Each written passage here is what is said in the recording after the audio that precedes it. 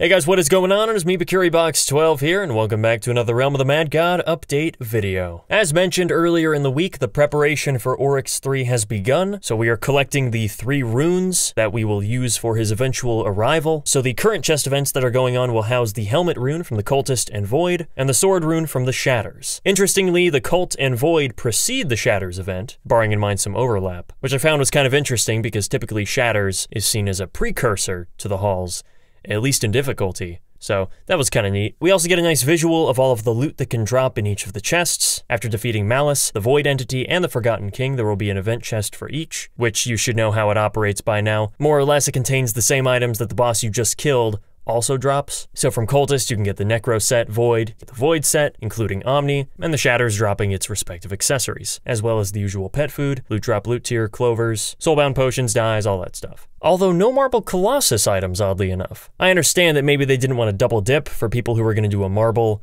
and Void event, but the fact that Marble loot isn't even included in the Void drops is kind of a disappointment. I really like those items, and it would have been nice to have a bonus chance at those as well. They include a reminder that the Keeper is still around and he'll be here until the 6th of May, so it's still actually quite a bit of time to keep on farming him for those event whites. The last thing they mention is a small thing, but an interesting one. They're going back and changing a lot of the feed power on certain items. They give a medium-sized list here of all the items that are going to have a reduction in feed power. My eye was immediately drawn to the Coral Bow. For the longest time, that was one of the best UTs in regards to its feed power, 1200. And while it's always somewhat bittersweet to see a nerf happen, I do totally understand the need for something like that. I mean, whenever you think about it, Helm of the Juggernaut has 1250 feed power, and Coral has 1200. But just on rarity alone, anyone can tell you, those points are not properly representative. So I imagine they're going to bring the Coral Bow down to something like 1000, maybe even 800 to match Sea Silk, which I notice is not on the list. A couple of the Manor UTs are, however, which is kind of unfortunate. I always felt like those were a nice, easy access for newer players to get some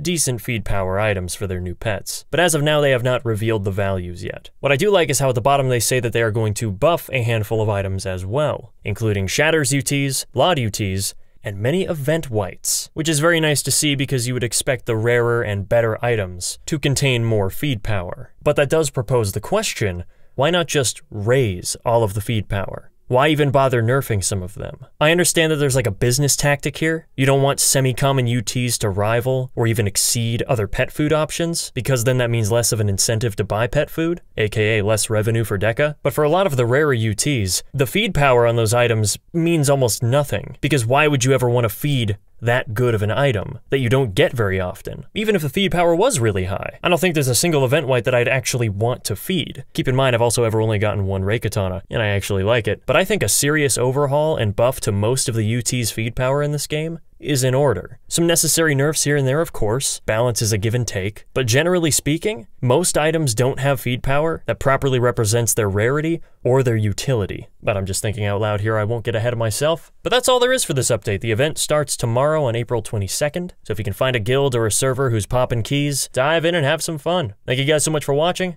And as always, don't forget to check out the next episode whenever I post it, which will probably be soon. Alright. See ya.